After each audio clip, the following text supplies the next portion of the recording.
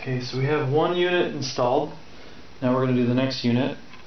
We're unscrewing the bottom washer nut. Actually, definitely a nut. Got a Berkey unit.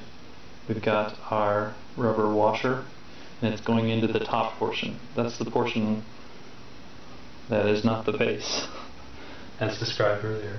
And just slide that up in there. We're going to start tightening.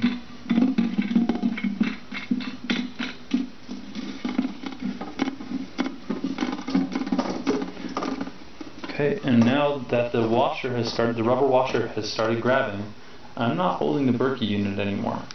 I'm not holding the filter because I don't want to. I want to tighten just against this plastic fighting plastic, tightening rubber. We don't want to mess with this with the unit itself. Okay, so we've got that.